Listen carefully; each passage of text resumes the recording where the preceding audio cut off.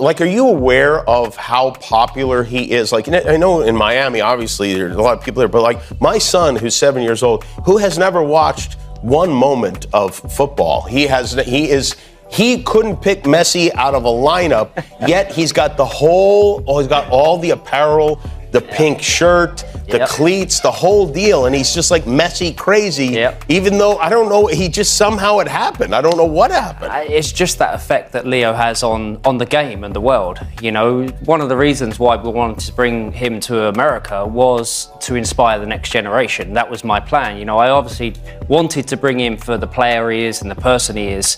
You know, I've played against him numerous times, actually twice, thankfully. But I've been a fan of him and watched him for many years, and I always had the plan to bring, you know, the greatest player to ever play the game, in my opinion, to our team, and luckily it happened. Is he, in your opinion? Yeah. Is he the greatest player ever to play the game? I think everyone's got their own opinions, but for me personally... Well, yours have to mean more than others. Well, you know, there's a lot of great players who have played the game over the years, but in my opinion, he's the perfect player. And how do you convince him to come out? Did you say, look at how well everything worked out for me? Well, I could actually come at him and with him with obviously my experience of moving to America and coming to a league that actually at that time wasn't established like it is now. You know, there was only 13 teams in the league.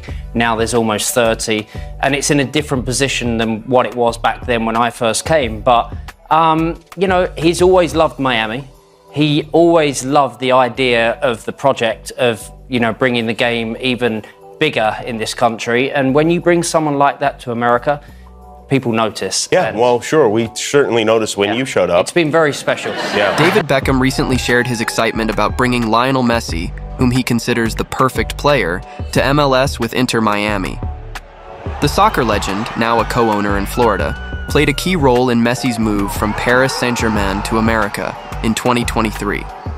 Beckham explained on Jimmy Kimmel Live that one of his main goals was to inspire the next generation by bringing Messi to the US, not just for his incredible skills, but also for the person he is. Beckham, who faced Messi twice in his career, has always admired him and believed he is the greatest player ever. Regarding the ongoing debate about the greatest of all time, GOAT, Beckham expressed his opinion that Messi is the perfect player, though he acknowledged that others, like Cristiano Ronaldo and Diego Maradona, are also great. Drawing from his own experience of moving to America to join the LA Galaxy in 2007, Beckham understood Messi's interest in Miami and the project of growing soccer in the US.